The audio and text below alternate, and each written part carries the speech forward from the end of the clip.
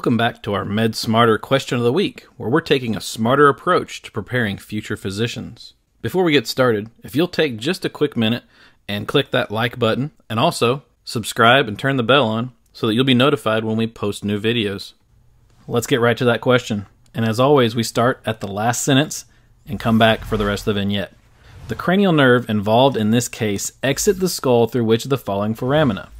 A 42-year-old woman was admitted to the neurology service for evaluation of persistent numbness over her left jaw and lower face. MRI reveals a schwannoma, which is compressing a cranial nerve as the nerve exits the skull.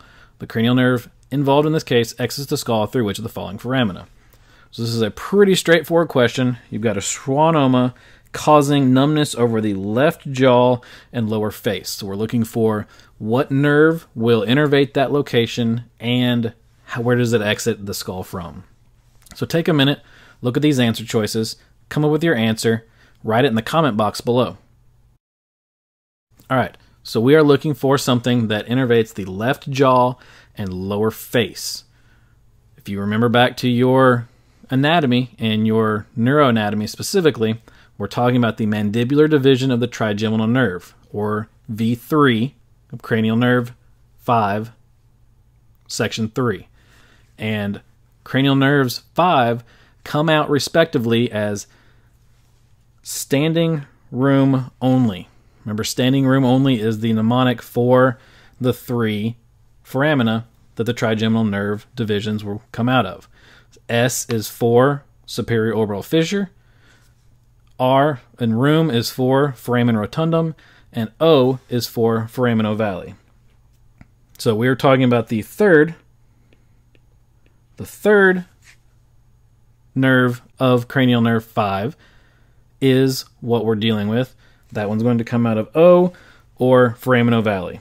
So we look through here and we find A, foramen ovale, is our final answer.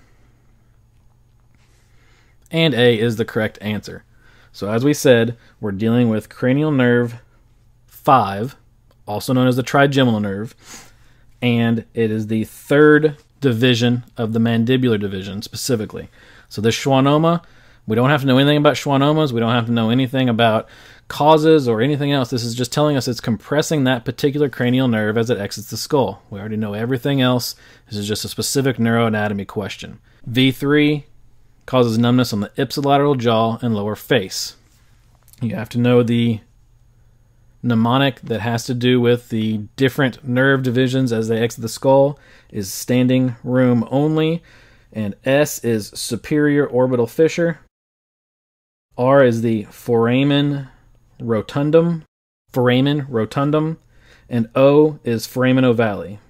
If you found this material helpful for your studying, please like and consider subscribing to the channel. Also, share this video so that more people can benefit from it like you have.